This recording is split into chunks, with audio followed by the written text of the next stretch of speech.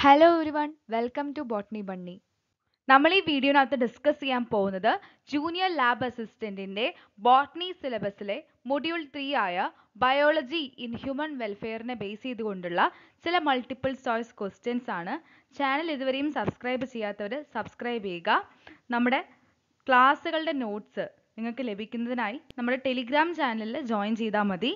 നിങ്ങളുടെ വിലയേറിയ കമൻസും സജഷൻസും ഡൗട്ടും ഒക്കെ ഉണ്ടെങ്കിൽ കമൻറ്റ് സെക്ഷനിൽ ഒന്ന് മെൻഷൻ ചെയ്താൽ മതി. In tissue culture, roots can be induced by option A, lower concentration of cytokinin and higher concentration of auxin, option B, only cytokinin and no auxin, option C, no cytokinin and only auxin, option D, higher concentration of cytokinin and lower concentration of auxin. അപ്പോൾ option A lower concentration of cytokinin and higher concentration of auxin ആണ് ശരിയായ ഉത്തരം എന്ന് പറയുന്നത്. Tissue കൾച്ചറിൽ important ആയ രണ്ട് plan hormone ആണ് ഓക്സിനും സൈറ്റോകൈനിനും എന്ന് പറയുന്നത്. സൈറ്റോകൈനിൻ ഷൂട്ട് എന്ന് വെച്ച് കഴിഞ്ഞാൽ സ്റ്റെമ്മിന്റെ ഫോർമേഷന് വേണ്ടിയിട്ടാണ് ഹെൽപ്പ് ചെയ്യുന്നത്. അതേസമയം ഓക്സിൻ എന്ന് പറയുന്നത് റൂട്ട് ഡെവലപ്മെന്റിന് വേണ്ടിയിട്ടാണ് യൂസ് ചെയ്ത് വരുന്നത്. Which of the following plants yield oil and fiber both? Option A, Cocos nucifera. Option B, Brassica campestris. Option C, Eucalyptus. Option D, Euphorbia hirta. അപ്പോൾ ഇതിൽ ഏത് പ്ലാന്റ് ആണ് ഓയിലും ഫൈബറും രണ്ടും ഈൽഡ് ചെയ്യുന്നത് എന്നുള്ളതാണ് ചോദ്യം.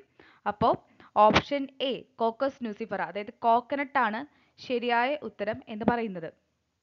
കോക്കസ് ന്യൂസിഫറ എന്നുള്ളത് കോക്കനട്ടിന്റെ സയന്റിഫിക് നെയിം ആണ്. SCP stands for option A, single cell protein, option B, stress cultivated plant, option C, somatic cultivated plantlet, option D, soma clonal plants.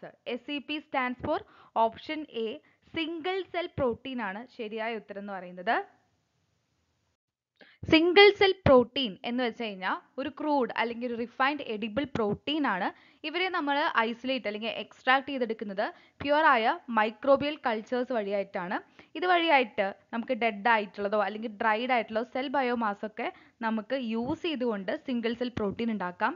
ഇവരെ നമുക്കൊരു പ്രോട്ടീൻ സപ്ലിമെന്റ് ആയിട്ട് ഹ്യൂമൻസിനായിക്കോട്ടെ അനിമൽസിനായിക്കോട്ടെ രണ്ടുപേർക്കും യൂസ് ചെയ്യാൻ തരത്തിൽ പ്രോട്ടീൻ സപ്ലിമെന്റ് ആയിട്ടാണ് produce ചെയ്തെടുക്കുന്നത്. ഇവിടെ നമ്മൾ യൂസ് ചെയ്യുന്നത് മൈക്രോ ഓർഗാനിസം ആയ അല്ലെങ്കിൽ ലോവർ ഓർഗാനിസംസ് ആയ ആൽഗെ, ഫംഗൈ, ഈസ്റ്റ്, ബാക്ടീരിയ ഇതൊക്കെയാണ്. അപ്പോൾ ഇവരുടെ പ്രോട്ടീൻ കണ്ടന്റ് എന്ന് പറയുന്നത് വളരെയധികം ഹൈ ആണ്. അത് മാത്രമല്ല ഈ മൈക്രോബിനെ നമുക്ക് കുറേ അധികം സബ്സ്ട്രേറ്റ് എന്ന് പറയുമ്പോൾ അധികം എക്സ്പെൻസീവ് അല്ലാത്ത അഗ്രികൾച്ചർ വേസ്റ്റ് ആവാം, അല്ലെങ്കിൽ വുഡ് ഷേവിങ്സ് ആവാം, സോഡസ്റ്റ് ആവാം, ഇങ്ങനെ എന്തെങ്കിലും സബ്സ്ട്രേറ്റ് എന്ന് പറഞ്ഞാൽ മാധ്യമം, ജസ്റ്റ് അതിന് വളർന്നു വരാനുള്ള ഒരു സാഹചര്യം ഒരുക്കി കൊടുക്കാനായിട്ട് ഇവരെയൊക്കെ നമുക്ക് യൂസ് ചെയ്യാവുന്നതാണ്. ഇവിടെ നമ്മൾ നോക്കുന്നത് ചില sources of single cell protein ആണ്. ഒരു കൂട്ടം മൈക്രോ ഓർഗാനിസംസ് തന്നെയാണ് സിംഗിൾ സെൽ പ്രോട്ടീൻ ഉണ്ടാക്കാനായിട്ട് യൂസ് ചെയ്യുന്നത്. അപ്പോൾ ഇതിനകത്തു നിന്നും ടൺ കണക്കിന് പ്രോട്ടീൻ ആണ് ഓരോന്നും പ്രൊഡ്യൂസ് ചെയ്യുന്നുണ്ടാവുക. ഫംഗസിനകത്ത് നോക്കുകയാണെങ്കിൽ ആസ്പെർഗില്ലസ് ഫുമിഗാറ്റസ്, ആസ്പെർഗില്ലസ് നിഗർ, റൈസോപ്പസ് സൈക്ലോപ്പിയൻ ഇതൊക്കെ യൂസ് ചെയ്യുന്നുണ്ട്. ഈസ്റ്റിനകത്ത് സാക്രോമൈസസ് സെർവേസിയെ, കാൻഡിഡ ട്രോപ്പിക്കാലിസ്, കാൻഡിഡ യൂട്ടിലസ് ഒക്കെ യൂസ് ചെയ്യുന്നുണ്ട്. ആൽഗെ എന്ന് പറയുന്നത് ലോവർ ആയിട്ടുള്ള പ്ലാന്റ്സ് ആണ്. ഇതിനകത്തുനിന്നും സ്പൈറുലിന, ക്ലോറല്ല പൈറിഡിനോസ, കോൺട്രസ് ക്രിസ്പസ് ഇതൊക്കെ യൂസ് ചെയ്യുന്നുണ്ട്. ബാക്ടീരിയനകത്ത് നോക്കുകയാണെങ്കിൽ സ്യൂഡോമോണാസ് ഫ്ലൂറൻസിസ്, അതുപോലെ ലാക്ടോബാസിലസ്, ബാസിലസ് മെഗാറ്റേറിയം ഇതിനൊക്കെയാണ് എന്തിന് യൂസ് ചെയ്യുന്നത്? സിംഗിൾ സെൽ പ്രോട്ടീൻ ഉണ്ടാക്കാനായിട്ട് യൂസ് ചെയ്ത് വരുന്നത്.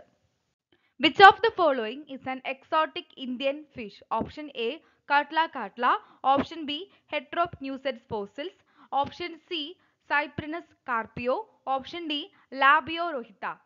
Option C, Cyprinus carpio ആണ് ശരിയായ ഉത്തരം എന്ന് പറയുന്നത്.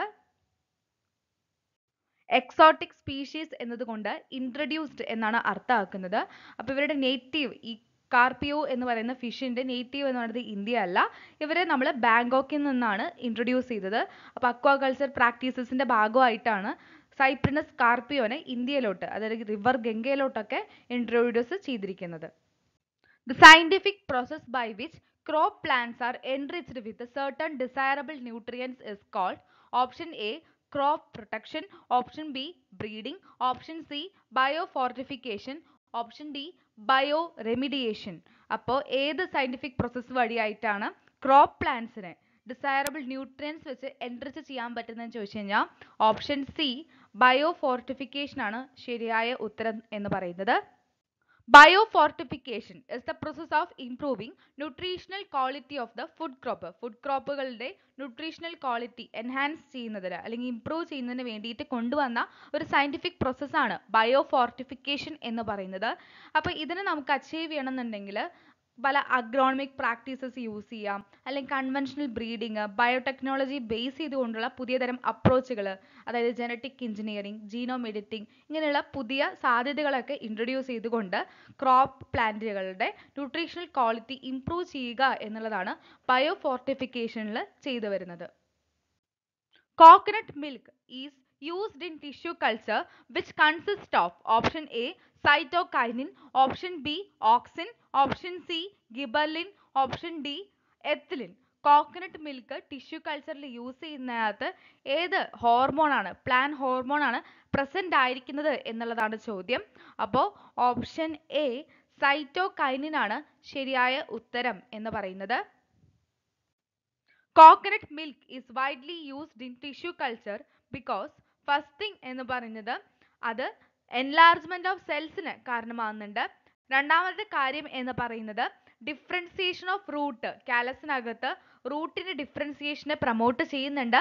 മൂന്നാമത്തെ കാര്യം എന്ന് പറയുന്നത് it contain natural substances with cytokinin like activity.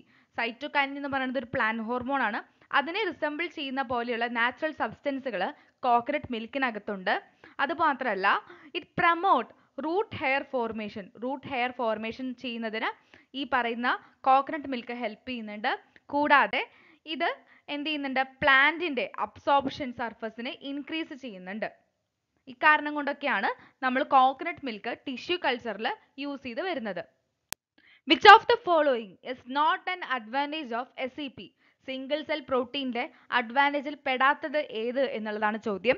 Option A used as A protein rich diet, option be reduced എൻവയോൺമെന്റൽ pollution, option C increase in supply of protein, option D increases water pollution. അപ്പോൾ ഇതിനകത്ത് advantage അല്ലാത്തത് ഏത് എന്നുള്ളതാണ് ചോദ്യം. അപ്പോൾ option D increases water pollution ആണ് ശരിയായ ഉത്തരം എന്ന് പറയുന്നത്. സിംഗിൾ സെൽ പ്രോട്ടീനെ കുറിച്ച് നല്ലൊരു അണ്ടർസ്റ്റാൻഡിങ് ലഭിക്കുന്നതിന് അതിൻ്റെ അപ്ലിക്കേഷൻസ് ഒക്കെ ഒന്ന് മനസ്സിലാക്കുന്നത് നല്ലതായിരിക്കും. അപ്പോൾ ആദ്യത്തെ ഒരു അപ്ലിക്കേഷൻ ആയിട്ട് പറയുന്നത് അത് ഇൻസ്റ്റന്റ് ആയ എനർജി പ്രൊവൈഡ് ചെയ്യുന്നു എന്നുള്ളതാണ്. രണ്ടാമതായിട്ട് it's good for healthy ice and skin. അതുപോലെ ബെറ്റർ ആയിട്ടുള്ള ഒരു ബെസ്റ്റ് ആയിട്ടുള്ള ഒരു പ്രോട്ടീൻ സപ്ലിമെൻ്റ് ആണ് സിംഗിൾ സെൽ പ്രോട്ടീൻ എന്ന് പറയുന്നത്.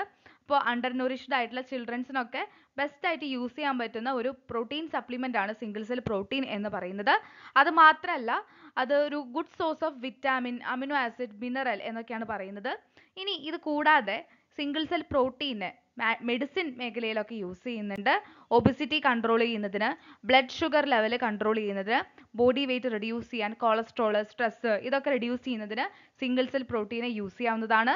ഇത് മാത്രമല്ല കൊളസ്ട്രോൾ ബോഡിയിൽ അക്യുമുലേറ്റ് ചെയ്യുന്നതിന് പ്രിവെൻറ്റ് ചെയ്യുന്നുണ്ട് സിംഗിൾ സെൽ പ്രോട്ടീൻ.